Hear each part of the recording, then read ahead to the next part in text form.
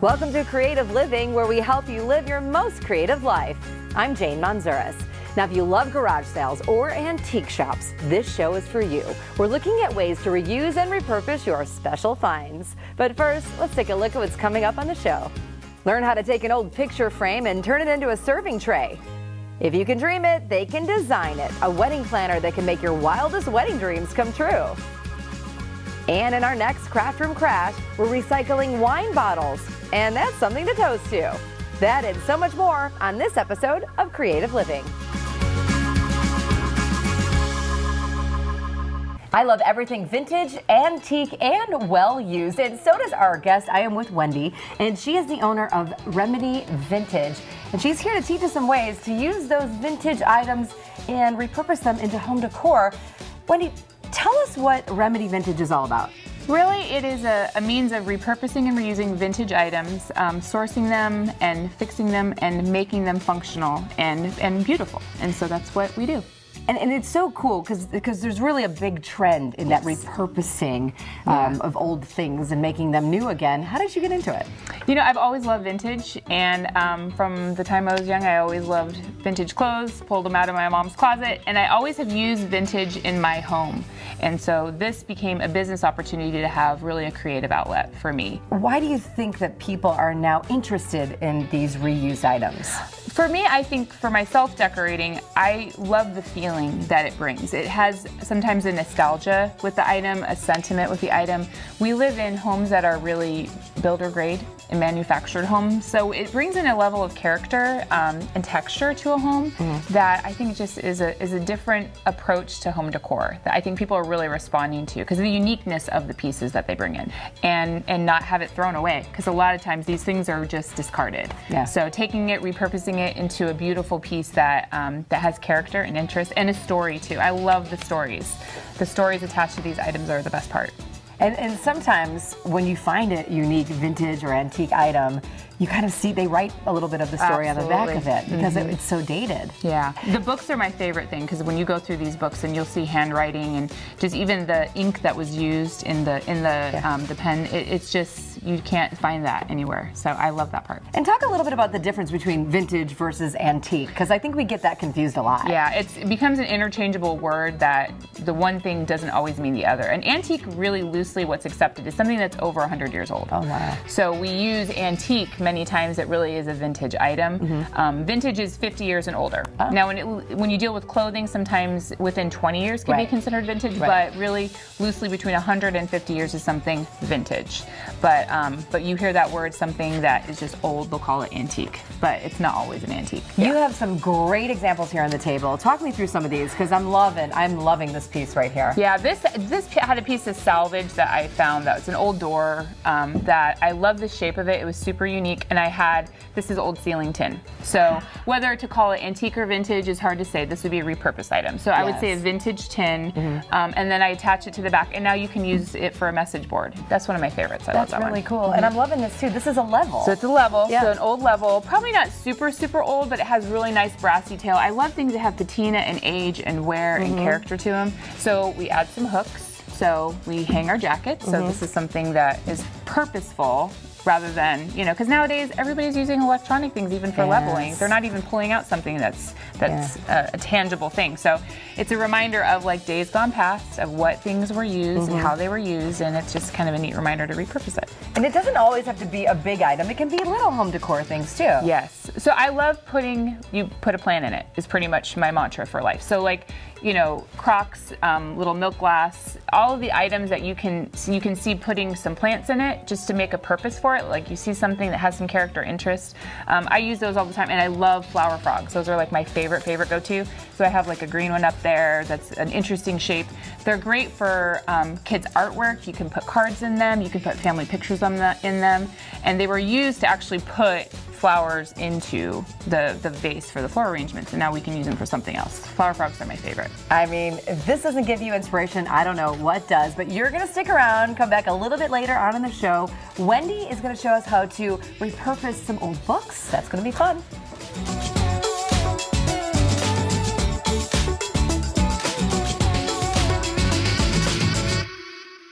Nothing goes better with a glass of wine than some cheese. Well, at least in my opinion. And this craft room crash combines both of them, and I love it.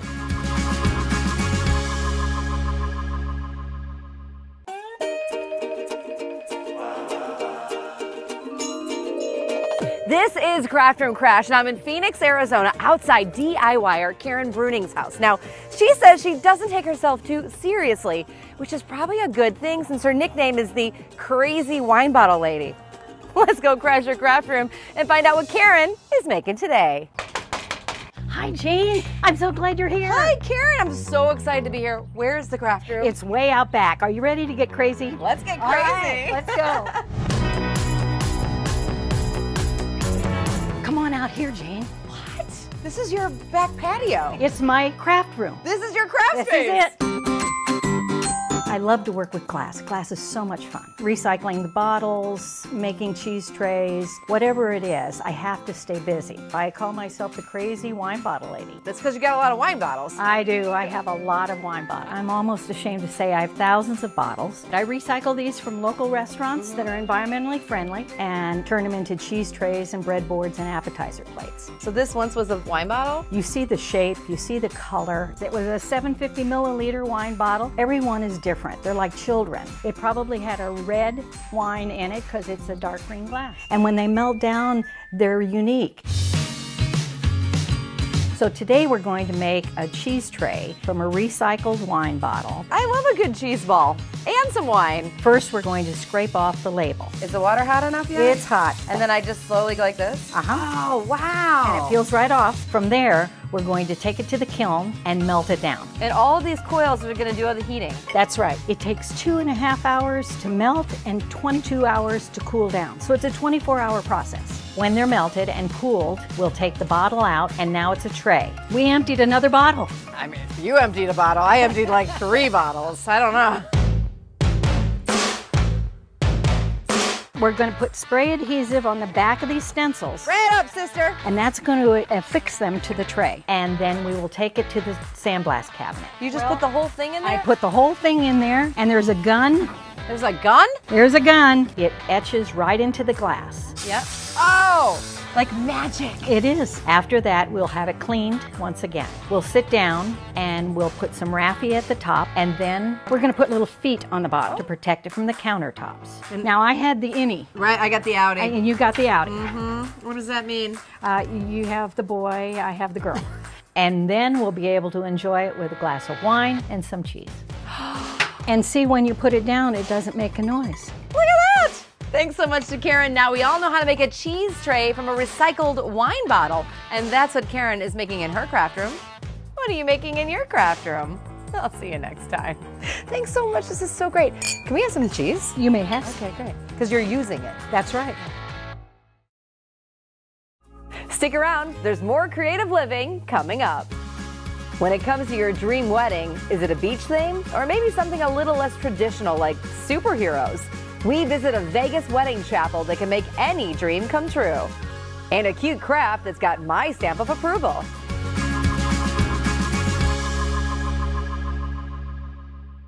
Having fun exploring community, culture, food, Imas with Suvita? Head on over to Yurview.com for more videos.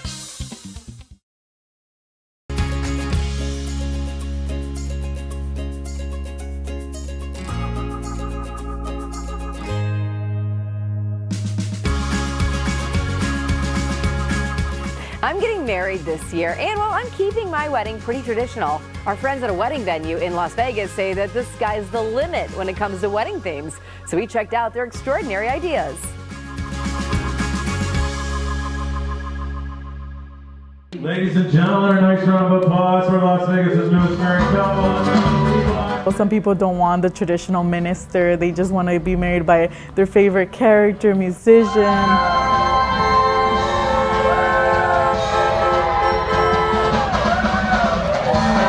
My partner, Jamie Richards, and I both own Viva Las Vegas Wedding Chapel, and I've got some employees that have been with me, 20-some years. The chapel is big, and I love the caddy, and the decoration is very nice.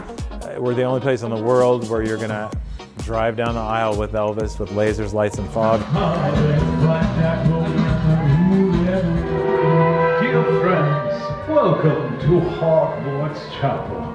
I am Headmaster Dumbledore. We're pretty diehard Harry Potter fans, and when you look around Las Vegas, this is about the main site that comes up as far as doing Harry Potter themed weddings. Ron's hilarious when he does Camelot or Dumbledore.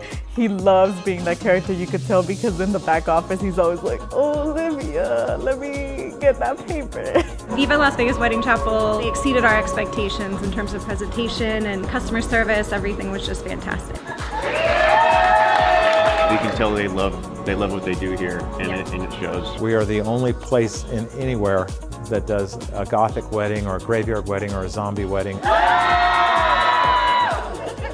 I just think that Elvis is really cool. Yeah, he was really cool. Yeah. And the whole thing, everybody that worked on this, until they put time into it, so it's yeah. really... And the live streaming, that's awesome. Because yeah. we didn't bring anybody down, and so people could share our experience, so that was cool. Very good idea.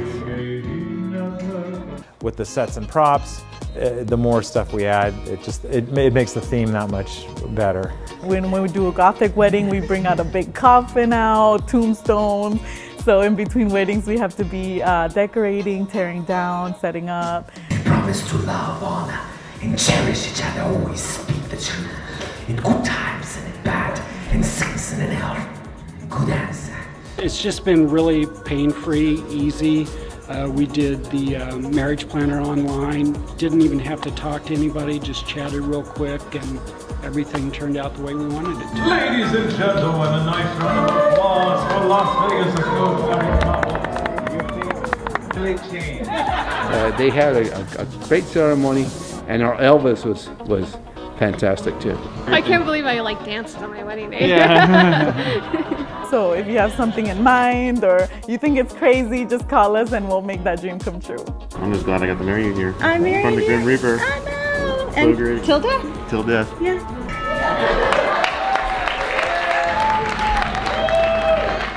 For this next story of inspiration, I went to Wisconsin to see how a group of ladies are using their time and talents to help mastectomy patients.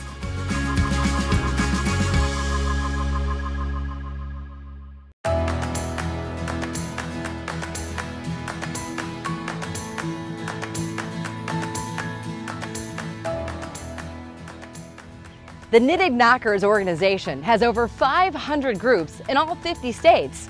And one of those groups is in Oconomowoc, Wisconsin at a Ben Franklin craft store, where the goal is to connect crafters with a cause.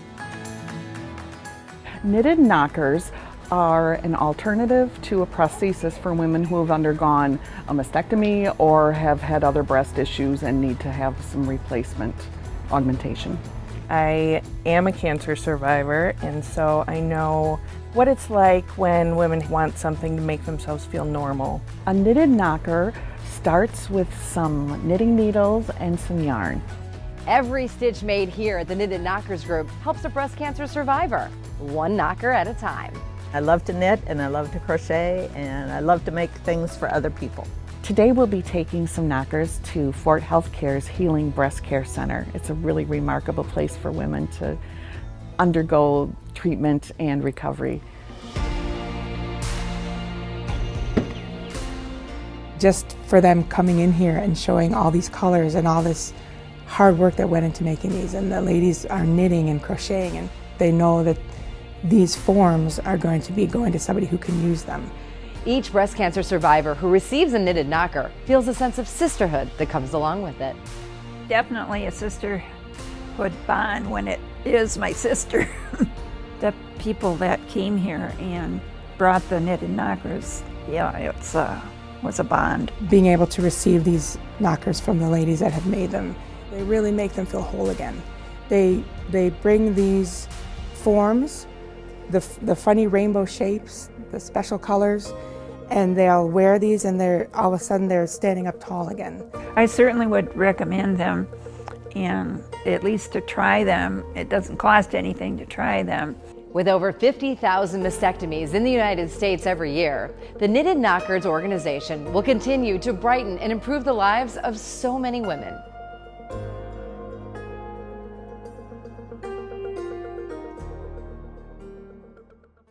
Coming up on Creative Living, a few old books and some stamps, and you've got the trendiest craft for your home decor. Plus, got an old picture frame? Don't throw it out. I'll show you how to turn it into a serving tray.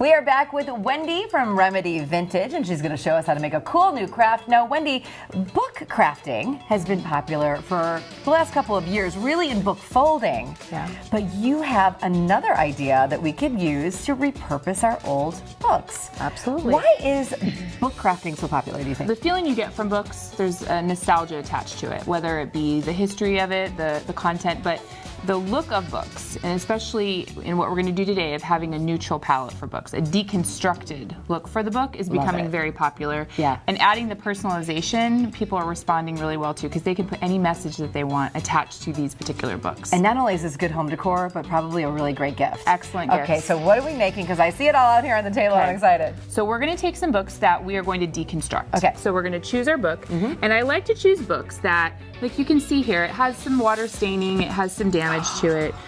It maybe has a color that isn't as popular. Right. But what I love looking at the books is I love this edge here too. Like you look at the edge and how pretty that look is. That's what I kind of, I take the book and I look at the color, content, all of that. So you choose your book, and for you, if you want to do 2 books or 3 books, I'm going to do 3 books because I'm going to do I'm going to do a 3-book stack. So I like to make them kind of even to make sure the books that I put. I'm going to try that one. Oh, that's a shorty. Yeah, so we can. That's kind of, okay. So like this could be the bottom, and then. Oh yeah, I just love them all. Yeah, so we can pick like these 3 for the book I'm going to do. You can pick however many you want. I'm if you gonna want do 3 one. or 2. Boy, you want to just do 2? No, I'll do one. Just do one? Oh, we're doing book We're stack. gonna do stacking, so you can stack the book. And even if you have 2. one word, I like the look of having 2 books stacked, just to bring a little bit more texture. I'm going to do these 2 because I like the way this is flat. Okay, beautiful. Right? Is that okay? That's perfect. Okay. It's whatever you want it to be. Okay, I'm You're the scared boss. to rip it apart. I know, and you feel in terms of what we're doing, we're going to make it better. Yeah, of course. So we're going to make it better. So I like to open it like this, and I like to look at both sides to see what am I going to be. Mine's already falling apart. See, it's already falling apart, Yeah, it's and good. that's really kind of the idea behind it. Okay. So we want to make sure we have a blank page. I like to make sure there's a blank page just so that it has like a pretty clean look. So we're going to pull this sucker off. We're just going to do this. Just like that? Yep. Yeah, mine came off really easy. See, and then look how pretty that is. So this has like, you see all the age, you see all the crusty glue. I love this. You see all the binding. This is the perfect book. Good. Because now you have this paper, so when we do our stamp, it's perfect. So that's like gold. Oh, perfect. good. So now we're going to stamp, and I would suggest you're going to stamp right there on your paper. So we're going to put this book aside, and then we're going to get our stamps. Okay.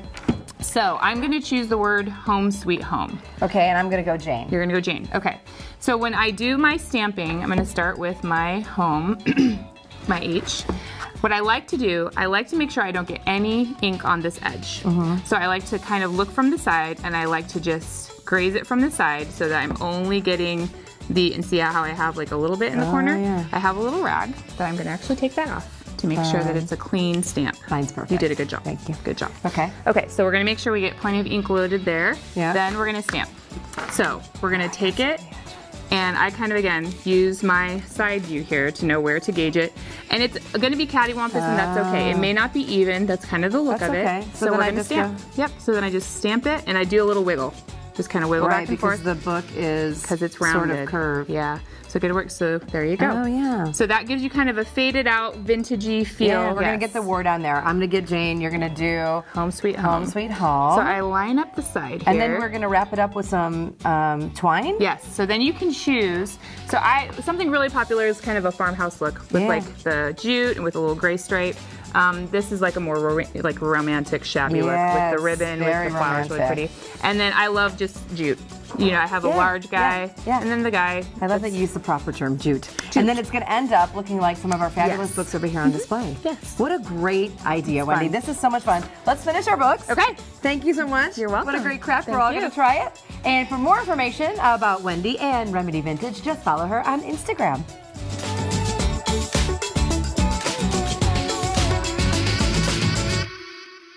Coming up on Creative Living, spruce up your next dinner party with my picture frame serving tray.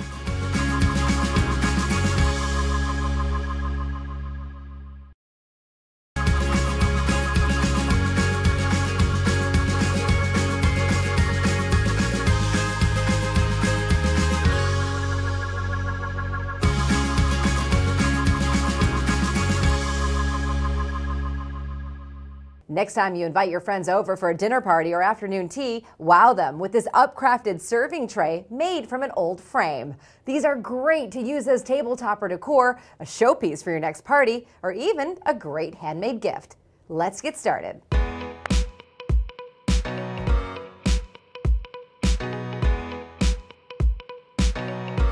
You'll need an old frame, fabric scraps, pinking shears, drawer handles, an electric drill, and a screwdriver. To start, take apart the frame and remove the old photo, matte backings. Give the glass a good cleaning and discard the photo. Or you can use it for another paper project. Save your scraps. Using your pinking shears, cut a piece of fabric just a bit larger than the glass and set it aside. Now, measure the sides of the frame where you want to put the handles and drill the pilot holes. Screw the handles to both sides of the frame. And to finish, layer the fabric on top and then secure the matte backings. Flip it over and voila! This upcrafting project is a great way to give new life to an old frame. A frame that will probably never hang on your walls again. But now it's a serving tray fit for fine dining. Thanks again to Wendy for that great book project. Now, if you're looking to pick up some vintage items, here's some quick tips. Learn to negotiate properly. Start by asking the seller for their best price. Know what you're willing to pay for the item, and then meet somewhere in the middle. Check out the item thoroughly. Most sales are as is, so be sure you really examine it for any damage that can't be repaired. And finally, once you get it home, read about cleaning it. Some items don't need to be cleaned, or they lose their value. If you're planning on refurbishing it, check out how to do that properly too. Happy hunting! Thanks so much for joining us right here on Creative Living, where we merge everyday life with imagination. I'm Jane Manzuris, and I'll see you next time.